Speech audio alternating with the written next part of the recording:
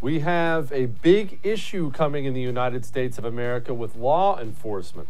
It's about to get uncomfortable. I'll tell you why in a second. We have borrowed money now, and we're about to collapse the dollar. Oh, I'm sorry. I mean, we passed more small business funding. And finally, one of the greatest throws and catches I've ever seen in my life. Well, that's coming up right now on I'm Right.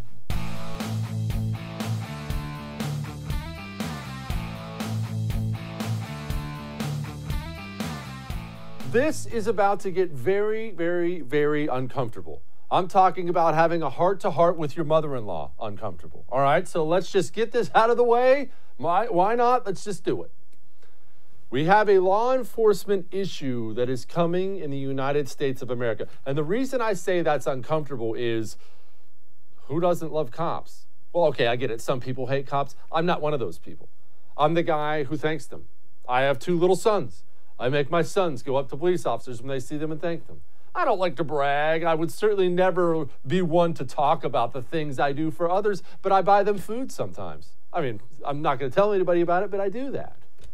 I love cops. They wade through the muck. Not only do they wade through the muck every single day, people hate them for it. People always have their cell phones out. Oh, look, he's hitting somebody. And that's probably racism.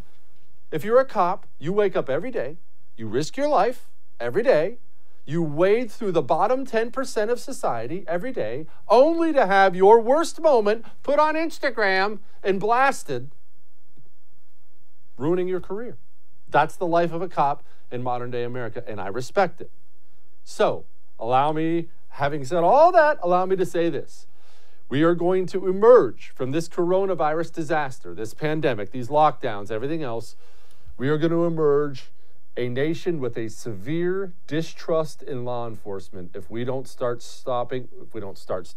That's not the right way to say that, but if we don't stop this madness now. What madness am I talking about? Well, look, image is everything, right? I mean, it does pay to have a good publicist. I obviously don't need one because I'm so great, but other people need good publicists. You do. Is there anything worse for the reputation of law enforcement across the United States of America than the headlines and videos we've seen recently of cops enforcing these absurd, tyrannical lockdown orders? And it's not fair to the cops. Honestly, I'm not even mad at the cops for the most part. Yeah, I think they should back off on some of this stuff, but cops have a boss, just like most people have a boss. Mayor turns to the cops and says, hey, you're going to go arrest whatever little old lady you find walking down the sidewalk. The cop can hate that all he wants, but that cop is still a human being. He needs to eat. He's got to pay his mortgage. He's got to feed his wife, got to feed his kids. So while you'd like him to say, screw you, I'm not doing it, I'm out, it's also not realistic. So yes, I blame the politicians ultimately, but the American people will not be so forgiving. They won't. And part of what keeps a nation together, any nation together, is the trust that happens between people, normal citizens, and people who enforce the law. Most of the time, obviously, that's police officers and sheriffs. There needs to be some kind of bond there. There needs to be some kind of trust. If that trust breaks down, society itself breaks down. So when I see a father arrested for playing softball with his daughter in a park, the man was placed in handcuffs in front of his daughter. Look at that. That is not in China. That's in the United States of America. You see that little adorable girl next to him in pink? That's his own daughter. His own daughter. Put in handcuffs in front of her for playing with her in the park. And people look at that. And you and I can have a frank conversation about it. I got my own show. I know since you watch me that you're probably more educated and intelligent than all those other people. But a lot of people are going to look at that. They're gonna pull up social media and see that on Facebook and say, what is with those cops? You know what? Screw cops. And that's not right. But that's what we're doing. Oh, I have more. We have a man paddleboarding in the ocean by himself. Paddleboarding by himself in the ocean. This took place in California. Tell me who that man is endangering.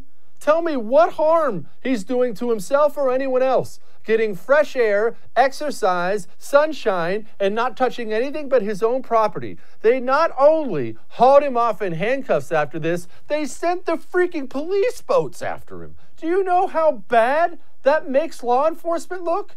You know how terrible it made the guy look like a stinking bank robber for paddleboarding by himself in the ocean. That hurts law enforcement. It hurts them bad. It puts them, dare I say it, in danger. When you start ruining the public trust in law enforcement, when you start changing the reputation of law enforcement, when people start sneering when law enforcement's mentioned, that puts them in danger. I like having a healthy respect for the local police department. I think it's good for society. I like what they do. I don't like the fact someone brings it up now and I go, okay. A neighbor just the other night in my neighborhood, some little Karen, some little neighbor snitched on him because he was having a get-together in his driveway. The cops showed up. The guy told the cops to pound sand. They eventually left. And when this story was relayed back to me, you know what I said? Well, a month ago, Jesse would have been, oh, well, there's no need to talk to a cop like that. Be respectful. He should have just, obeyed what they said. Today, Jesse said, good, screw them. And I don't like that. That's not good. It's not good for me. It's not good for you. It's not good for the United States of America. And these orders that we're forcing these cops to enforce, these orders are what's doing it. You tell a cop to go bust drug dealers, the public's going to be with you. You tell a cop to place a woman in handcuffs who took her kids to the playground, that's not going to look good.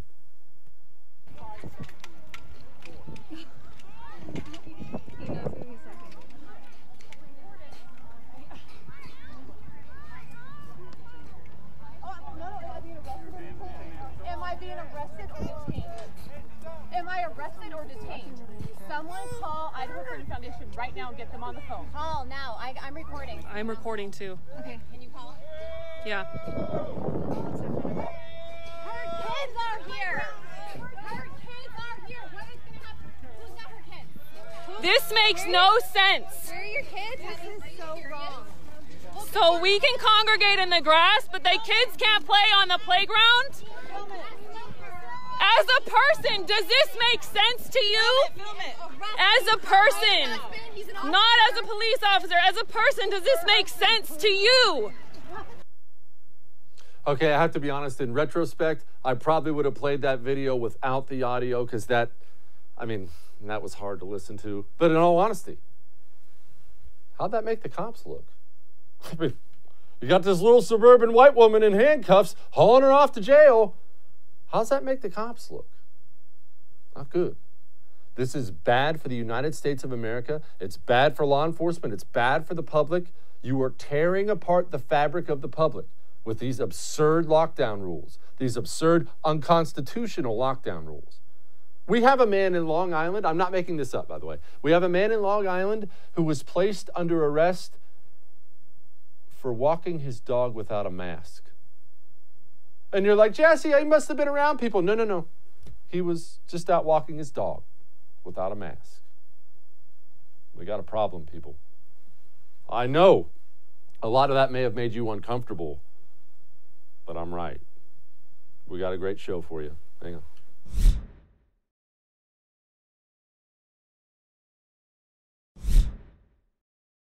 I know you're going to find this shocking. All right? It's going to stun you, but Congress screwed things up. The government screwed things up.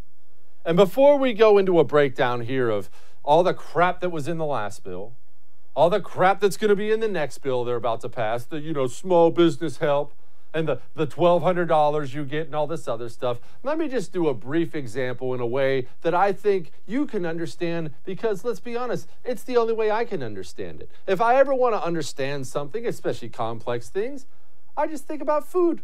So let's say the entire American economy is McDonald's, all right? Entire American economy. We walked in as the government and they said, close the doors, McDonald's is closed. Oh, okay, I guess we'll close. And we closed them. We closed down McDonald's. And now McDonald's is saying, we are running out of money. We need some money. Could you bail us out? And the government says, well, all right, no problem. You know what? Let's pass a bill. And they pass a bill. And what do you know? Soon, the guy who does the fries, he's got a brand new fryer. They even gave him a brand new batch of fries. Oh, and look, the burger guy, he got brand new burger buns. And they said, all right, McDee's, you should be good. And the burger guy was like, whoa, wait a minute. I have buns. You didn't give me any burger patties. And the filet of fish guy says, I need some fish. McChicken screaming. The guy by the milkshake machine. The manager. The janitorial staff. They didn't get anything. And the government's, well, I mean, okay, let's pass another bill for just those guys. And then you forgot about the maintenance crew. Then you forgot about the guy who makes the little $1 apple pies that burn the roof of your mouth every time. What I'm trying to say with that really terrible analogy is this. We have a $20 trillion economy. $20 trillion. Do you know how many moving parts are in a $20 trillion economy? No, you don't, because I don't. Therefore, nobody does. It's a lot. It's more than the human mind could ever comprehend. It's more than the smartest man in the world could ever comprehend. You cannot grind that to a halt. You can't stop a $20 trillion economy ever for any reason and then have the government sprinkle in a little money here and sprinkle in a little money there and it be okay. And it even do a marginal bit of good. I mean, yeah, the fry guy's happy, briefly. The burger guy's kind of happy, but everyone else is screwed. That's what we saw. That's what we saw with the first $2 trillion bill they passed, which let's pause on that for just a moment. Understand this. As that old great Stalin line was, I mean, I guess it was kind of evil, but also very true. One death is a statistic, or one death is a tragedy, a million deaths is a statistic. $2 trillion is a number that's so large the human mind can't comprehend it. And they just breezed it right through like it was nothing. And in a breath, they said, well, wasn't enough. We're out of money. We need more. And they're about to pass another $500 billion. What are we doing? One, we don't have this money. We understand this, right? You do understand that we were in serious financial trouble before any of this virus or economic shutdown? No, not right away. But Medicare and Social Security cannot be reformed because no politician wants to bring that up. And they are on pace to bankrupt this nation. They are. That was before we ran up a $5 trillion deficit in 1 year. We don't have this money. And the government cannot possibly, it's not human. If government was run by the smartest people in the world, and it's run by a bunch of idiots, but if it was run by the smartest people in the world, you can't possibly stimulate a $20 trillion economy. I don't care how many checks you write, you can't. You can't get the money out there fast enough. You can't get it in all the exact locations. The only thing that stimulates a $20 trillion economy is turning the freaking thing back on again. I don't know why we're even shocked. People are shocked that $9 billion got to Harvard. Why are you shocked? Who's shocked about that? That's government. Government sucks. You know how many Harvard dudes are probably sitting there in government? And all it takes is one to be like, you know, it's $2 trillion. There's no reason my alma mater can't get $9 billion. Strokes them a little check, and now everybody freaks out. Trump's out there talking about it. I think a $40 billion endowment or some incredible amount of money that Harvard gets this money. Harvard should pay that money back. I want Harvard to pay the money back, okay? And if they won't do that, then we won't do something else. They have to pay it back. I don't like it. I don't like it. This is meant for workers. This isn't meant for one of the richest institutions, not only far beyond schools, in the world. They got to pay it back. I want them to pay it back. Harvard is sitting on a $40 billion endowment. And I understand that Donald Trump doesn't write the bills. It's Congress's job to write the bills, get them passed. He's got to sign it or not sign it. I'm not actually even pretending that the United States president would have the political capital to veto any bill in the middle of this crisis. He had to sign it. I get that. At the same time, Mr. President, you signed it. That's what you get. That's what you get when you pass a bill. And you know what? This next $500 billion small business bill that they're talking about is going to be clean. We'll get to that in a second. It's not clean. Nothing comes out of Washington, D.C. that's clean. You might as well lick the floors of a public restroom. That's what comes out of Washington, D.C. Harvard, I love Harvard's rebuttal. This is hilarious to me. Quote, Harvard is actually allocating 100% of the funds to financial assistance for students to meet their urgent needs in the face of this pandemic. I don't want to sound cold-hearted, but I don't give a crap, so I will sound cold-hearted. You're not borrowing money from my great-grandkids to pay some Harvard nerd to go to college. I understand that you've got financial needs. I've got financial needs too. My kids have financial needs. Their kids are going to have financial needs. Their kids' kids are going to have financial needs too. Do we really have to bail out the elite of society at a time like this? No, I'm sorry. I know it sounds a little, pitting the classes against each other. I don't generally do that, but no, I don't care that you're giving it to the Harvard students in serious financial crisis. People are committing suicide because of depression after losing their jobs. I don't care about Harvard students. I don't at all. Not even that much. I guess, maybe Harvard did need the money. They need to pay their Chinese spy professors. Oh, Nancy Pelosi has thoughts. Here we are today, 2 weeks from that Tuesday of the request, when the Republicans and the administration replied that there was no way they were going to join us, that they had the 250, that's the way it was going to be. There was going to be nothing else. They took a defeat on the floor because the congressional Democrats stuck together, Ben Cardin and Chris Van Hollen objecting and then proposing our proposal, which is almost exactly what they passed today.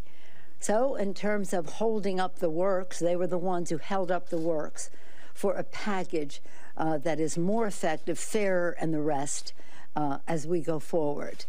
And I don't, they like to say, oh, we held up. No, we didn't hold up. They held up. And now we have prevailed. This is a real victory for smaller businesses, as a leader has said, who really didn't have the banking relationships. But they don't need them under this legislation as it is passed. Yeah, sure, Nancy. And on to what she just said there about the smaller businesses who didn't have a relationship. In case you don't understand what that reference, here's what happened. They passed all these hundreds of billions of dollars in loans for businesses. Only if you're a bank, I'm not even mad at the banks about this. If you're a bank, and I've got, Johnny's Tires over here, and they do $1 million a year worth of business with me. And I've got Annie's Flower Shop, and she does $50,000 worth of business with me. Who am I moving to the front of the line when he needs a loan? I'm not mad at the banks. The bank's job is to make money. You know how that works. Life's about relationships. So all these big businesses, they snatched everything right up. The little guy, once again, surprise, surprise, got screwed. A $2 trillion screwing. That's what he got. Mitch McConnell. It's unfortunate that it took our Democratic colleagues 12 days to agree to a deal that contains essentially nothing that Republicans ever opposed. In my view, it's indefensible that Main Street small businesses and their workers had their assistance cut off for partisan leverage. That was the word of choice for one leading House Democrat. Leverage. The American people cannot be political leverage. So I'm glad we're now poised to move ahead. Now let's just get this done. Let's move ahead and get it done for the American people. Okay. Don't expect me to cheer. I understand everyone else is cheering. Woo, we're helping them. It's going to be the same thing. Same as it ever was. A big garbage bill that isn't close to enough. Either you open up America again or you watch it burn. You can pass 100 of these bills. All it's doing is making the problems worse. All right, we got a lot more show. Hang on.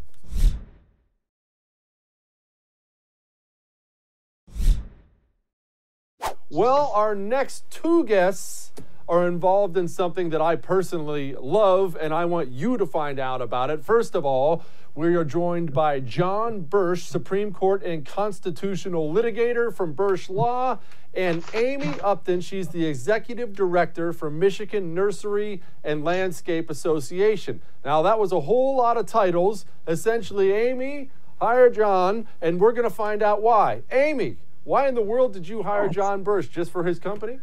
Oh, absolutely. I mean, it's so good. So we are, as you said, the Michigan Nursery and Landscape Association. We represent our nursery, the greenhouse growers, retail garden centers, and landscape contractors, as well as lawn care service providers. As you know, COVID-19 has hit our state, has hit it very hard. And our governor has taken a strong stance on keeping people safe, and we fully support that. But we are an outdoor industry, and there are things by virtue of what we do, we are able to do things that go farther even than the zero contact, the no contact, and the CDC guidelines. So we feel that it would be safe for us to continue to work. And we have gone through the proper channels. We've gone through everything. We've done everything as we should have, and we have been told no. So at that point, we contacted John.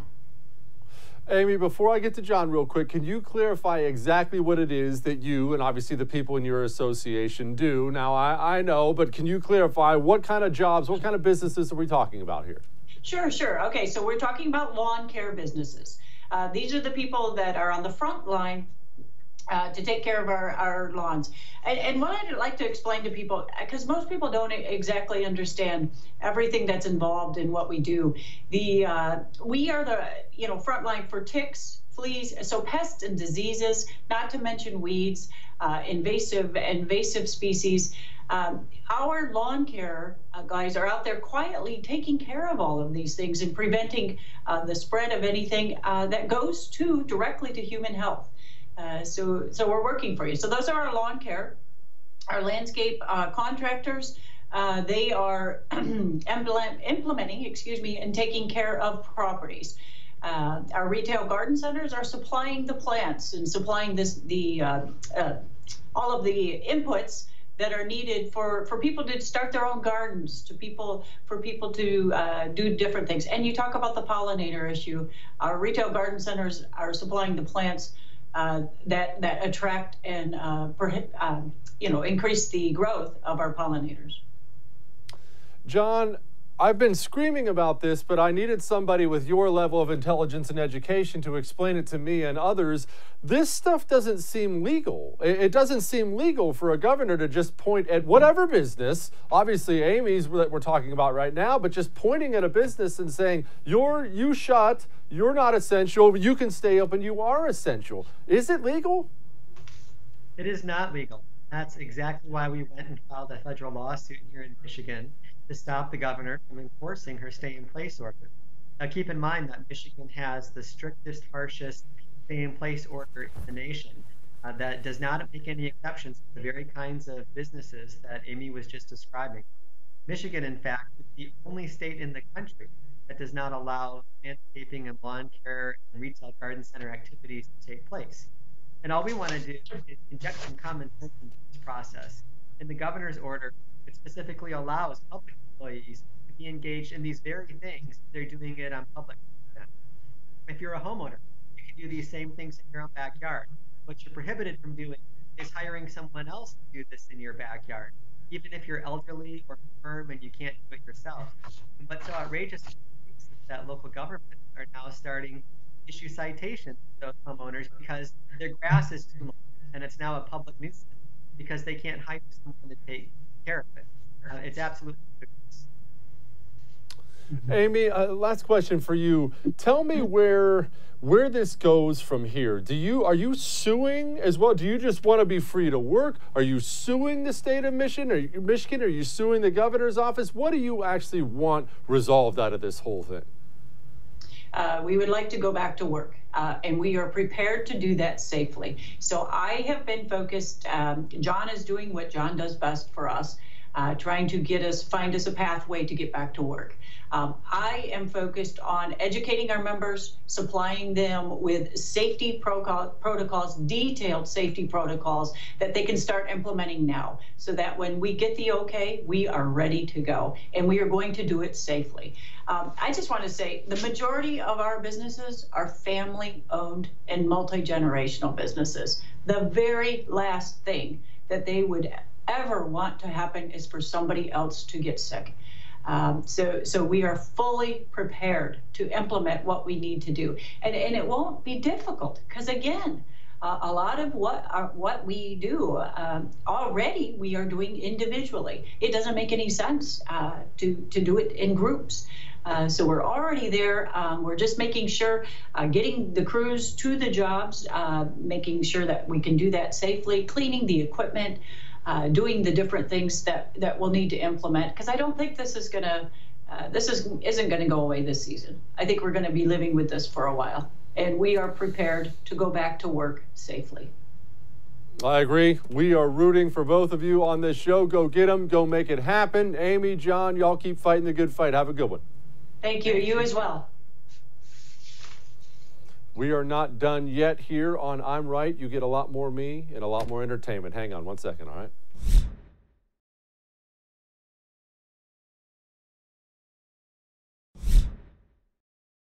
Well, if we can find one silver lining in this whole pandemic, economic disaster we're dealing with right now, it's that we have kids being educated at home.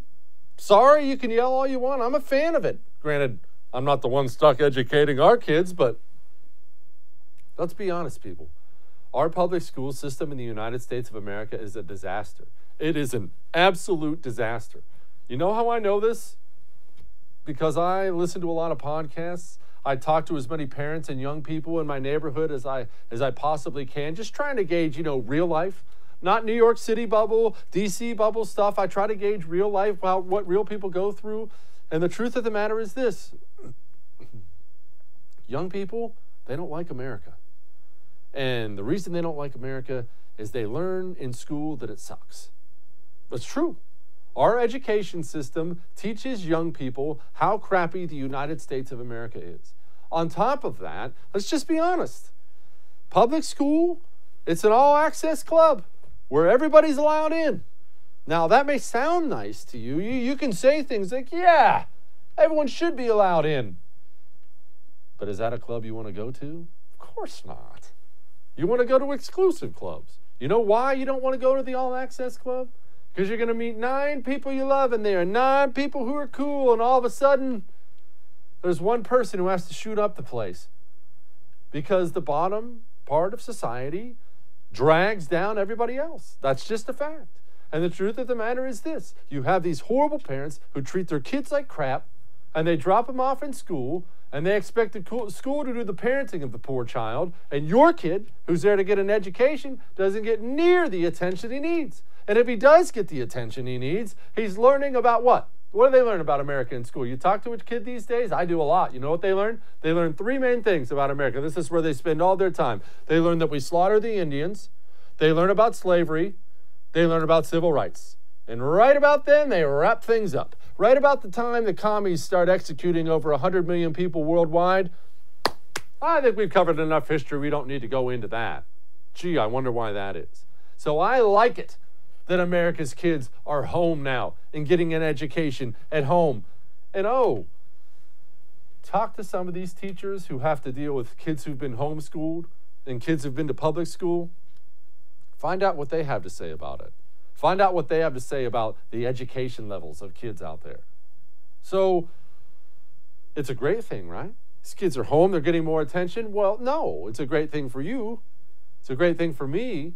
For the left, who has had their dream realized of kids being taken away from their parents and educated by the government for years, well, they don't like it because in a leftist mind, the kids belong to the government. We have never invested as much in public education as we should have because we've always had kind of a private notion of children. Your kid is yours and totally your responsibility. We haven't had a very collective notion of these are our children. So part of it is we have to break through our kind of private idea that kids belong to their parents or kids belong to their families and recognize that kids belong to whole communities. Once it's everybody's responsibility and not just the households, then we start making better investment. I'm sorry, what? We have to break away from this idea that kids belong to their parents. They belong to everybody. These people are insane. No, my kids do not belong to that nutball. I promise you that. In fact, if I have my way, my kids will never be in the presence of somebody like that. But that's what they want, and they want it for a reason. This is no different than any other version of leftism that has ever existed. You must take away all the influence except for leftism. It can be the only thing that exists. If you give people options, if you give them education outside of that, they will inevitably choose something else. So you must eliminate everything and only be leftists. That's why they're that way. Now, just had to go off on a brief tangent on that today. I need to defend Lieutenant Governor Dan Patrick of Texas. He said this. Let's face reality of where we are. In Texas, we have 29 million people. We've lost 495, and every life is valuable. But 500 people out of 29 million, and we're locked down, and we're crushing the average worker. We're crushing small business. We're crushing the markets. We're crushing this country. And what I said when I was with you that night, there are more important things than living. And that's saving this country for my children and my grandchildren and saving this country for all of us. And I don't want to die. Nobody wants to die. But man, we got to take some risk and get back in the game and get this country back up and running. He is getting blasted. He's getting at both barrels for saying the truth. He's saying something that every leader worth their salt in the history of the world would say. People, it is not an outrageous thing to stand up as the leader of a nation, as the leader of a state, and say, I understand we are going to lose some people. We are going to do everything we can to save those people, short of completely destroying the nation in which we live. Part of leadership is you do make life decisions. You do trade lives. You do decide this person has to go for this person's sake. That's the most uncomfortable thing in the world. It's horrible. You're probably horrified right now, but that's what you do. As a leader, as a president, as a governor, you have to decide, where's the greatest good lie? If we contract the United States economy 10, 20%, the devastation on that will be way worse than anything that coronavirus could have ever done to us. That's just the bottom line. You want to know what keeps people alive? I want to talk about lives. A good economy keeps people alive. A robust healthcare system keeps people alive. Have you looked around you? Do you know what's happening to our healthcare system right now? It's collapsing, and it's not collapsing because of coronavirus. It's collapsing because we locked down America. And hospitals are closing, doctors' offices are closing, pediatricians are closing, dentists are closing. When we emerge from this, we will find our lockdown strategy did way, way, way more damage to the public health than coronavirus did. It's a fact. All right, we got more. Hang on.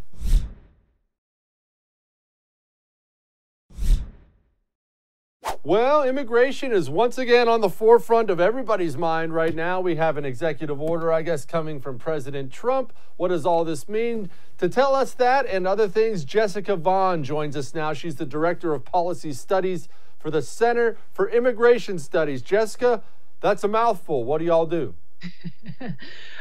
We are the nation's only research institute that studies the impact of immigration on Americans and American society. What is this executive order that's coming, or maybe it already came? I can't seem to figure out exactly when this thing's coming or what's happening with it. What is it from the president? Why do it now? Do you support it? You not support it? Well, it's hard to say whether I would support it or not because nobody has seen it. And so we're as curious about the contents of it as you are and all your listeners too.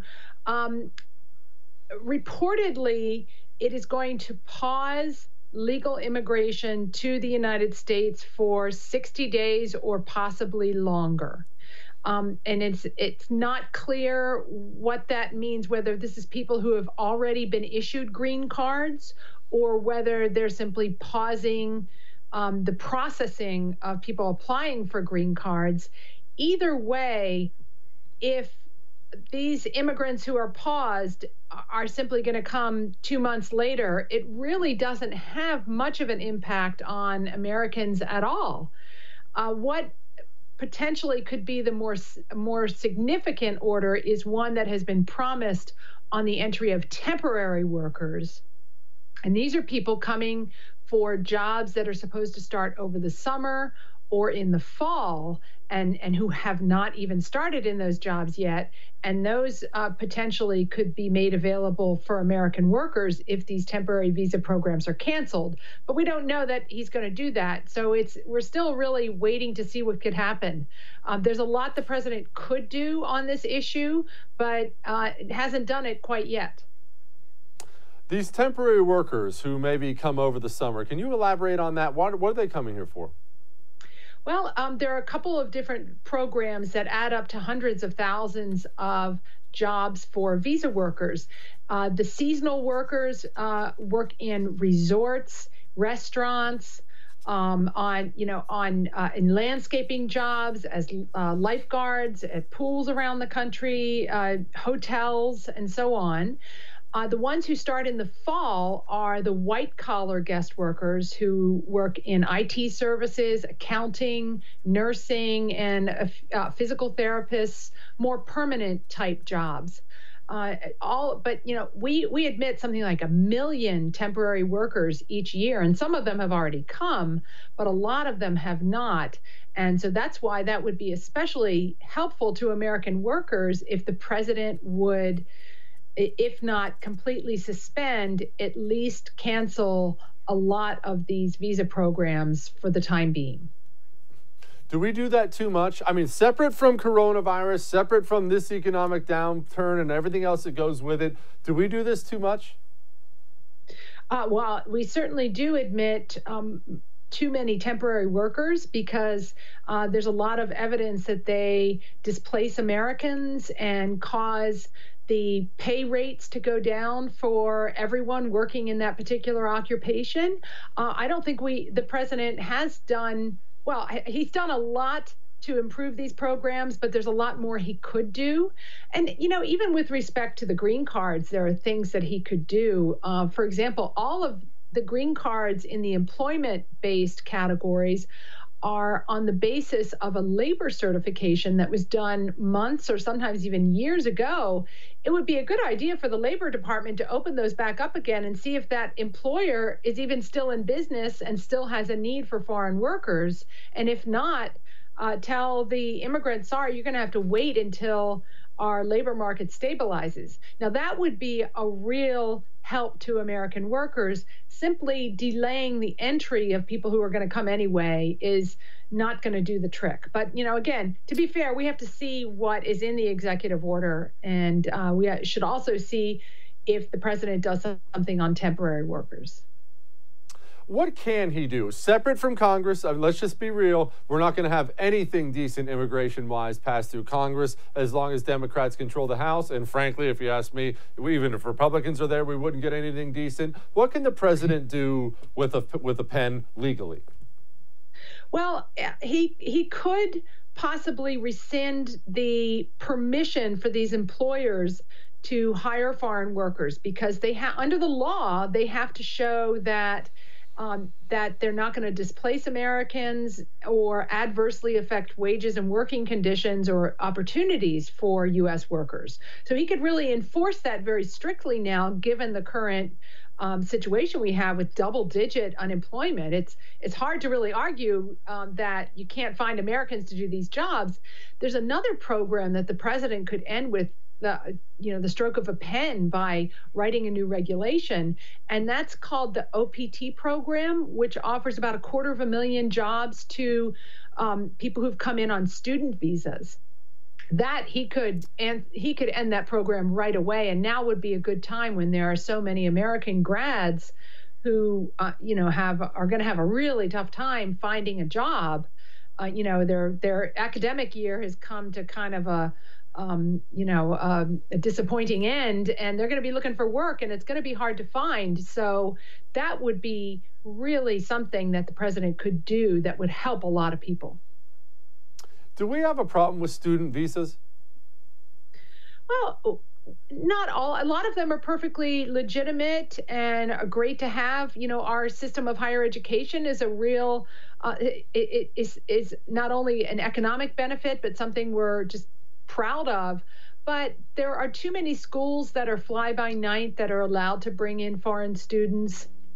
There is not enough enforcement when these visas expire. A lot of them stay on and become illegal aliens. And this whole idea of automatically offering a job opportunity to anyone who graduates from a U.S. school is, I think, very controversial, because this is direct competition with American and legal immigrants who are graduating from these schools, and it's displacing them from opportunities that they need, especially right now. Jessica Vaughn, let's hope somebody starts listening to you. Do you feel confident Donald Trump is going to start listening to you? And I say this for this reason. I think he has the right idea when it comes to immigration. I think he is surrounded by people, Jared Kushner, who do not have the right idea when it comes to immigration. Do you have confidence in him or his team? I have confidence in his instincts. The problem is there's a tug of war within the White House over this issue, and the cheap labor interests usually have the upper hand over the higher American spokespeople within the administration. So I hope he goes with his gut, because that's what's usually right. Jessica, thank you for your time tonight. It's good talking to you. I've seen some amazing athletic achievements in my time. Yeah, this one probably tops them all. Hang on.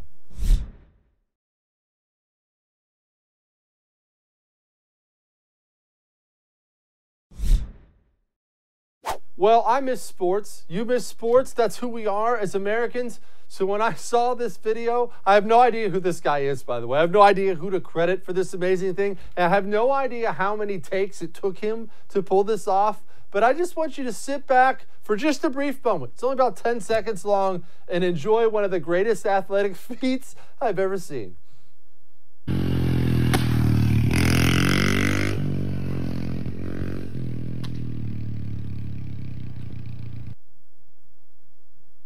How did he do that? I have no idea how he did that. Again, I have no idea how long it took him to do that, but that's freaking awesome. Good for you, brother. America. All right. Let me do it again tomorrow. I'll talk to you then.